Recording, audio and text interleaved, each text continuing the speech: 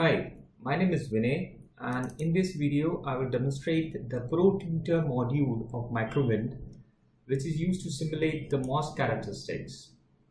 So when you open Microwind, it starts with the default 14 nanometer technology rule file. So I will ask you to change it to 45 nanometer file. So you can go to select foundry and select a 45 nanometer rule file. Okay. So let's say you want to generate an NMOS transistor. So click on MOS generator, select NMOS. You can specify the width and the length of the NMOS transistor. So this will produce the amount of drain current through the transistor. So for example, if I make it to 400, the current will almost double to it. Okay. So right now it is producing 330 milliampere of current, okay, 0.33 milliampere of current, 330 microamperes. Okay, so let's say you generate this and place on the clipboard. So the question pops up that how he makes that amount of current computation and what parameters he takes into account. Okay, so this is what is called as MOS model. And to know about this, I can refer the user manual of Microwind, which is stored in the installed folder. You can go to program files and Microwind, and you should find an user manual over there. So it's the same file.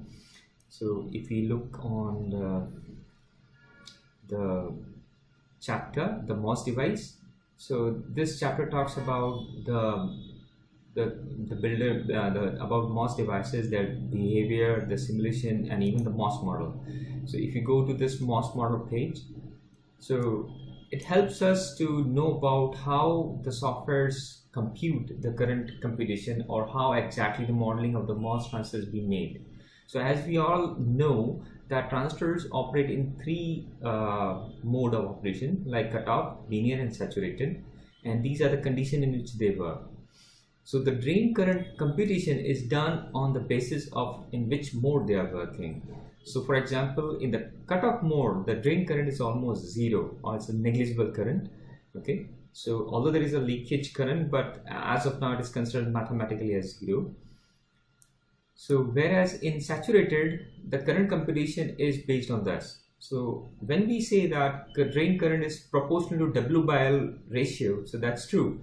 So the most of the current comes from W and L ratio, but obviously it also depends on the voltages which are being applied on the gate, the threshold voltage, the oxide thickness, the permeability of the materials, and the mobility of the material, that is the carrier mobility, which is epsilon mu zero. Okay, so the current will be calculated or computed according to these conditions. Okay, so this is an level 1 of the MOS. So this is like the number of parameters which are taken into account to compute this. Right now this values and figures of the table you see for the 45 nanometer rule file. So the values will change for every technology rule file. So for example, the threshold voltage is close to 0.18 volt, the carrier mobility is 0.016 meter square per voltage second, and the oxide thickness is around 3.5 nanometer. Okay. So how these parameters affect the drain current, that can be observed in Microwind also. So this is an NMOS transistor. So you click on this graph looking like symbol. So this is simulating of the MOS characteristics. So you can see that it plots a graph. So right now this is in the BSIM4 model. We also have level 3 and also the level 1. So right now we come back to level 1. So here you can see that it shows the threshold voltage, the mu 0, which is 0.016, the oxide thickness. Okay, so right now it is set to 2 nanometer, so 5.15 gamma and 0.4. So here is the plot of the ID versus VD graph. So here you can specify the voltages or control the voltage. For example, if you just increase the gate voltage, you can see the dot over there. So it shows the current will increase proportionally to the change in gate voltage. Now if you okay, I just bring it somewhere over here. Yeah, Now if you reduce the drain voltage, so you can see that this is in the linear region. Right now it is in the cutoff, so you see that there is no voltage in the drain, so obviously it will go back into cutoff region, and the current is over here, so the drain current is 0. Now as you increase the drain voltage, so you can see the drain current linearly increases.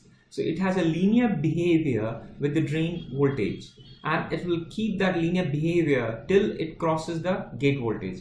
Once it crosses the gate voltage, it goes into saturation region. Okay, so this is what is being over here. So it's the VGS minus VT. So once that difference is there, okay, so VDS is, if VDS is greater than VGS minus VT, it will go into saturation. So if the VDS is greater than this value somewhere over here, yeah, okay, somewhere over here, so it goes into saturation region. Okay, so this is now in the current is shows in saturation region of the operation. Okay, now you can also see the effect of the oxide thickness. For example, if I reduce the oxide thickness, you can see the current increases, the graphs increases. Okay, whereas if I increase the oxide thickness, the current will decrease, but to an extent. After that it becomes also saturated. Okay, and the same effect you can see in the simulation performance also. You can modify the threshold voltage. Okay, and you can see that as the threshold voltage increases, the current decreases. Okay, so you can make such study of operation of the transistors or the MOS simulation of their characteristics. So you can plot ID versus VG graph.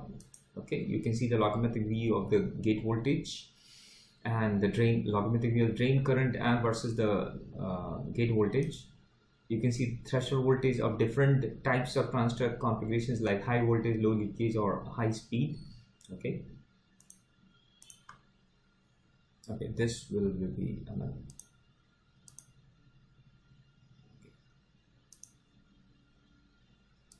So this is the MOS characteristics viewer. You can even see the same viewing viewer for the PMOS transistor. So you have to click this one and select the PMOS transistor. Now the currents, everything are shown for P channel. So you can just, and if they are, you can click on PMOS. Yeah, you can click on PMOS and you can see the difference in both the plots of NMOS and PMOS transistor types. Okay.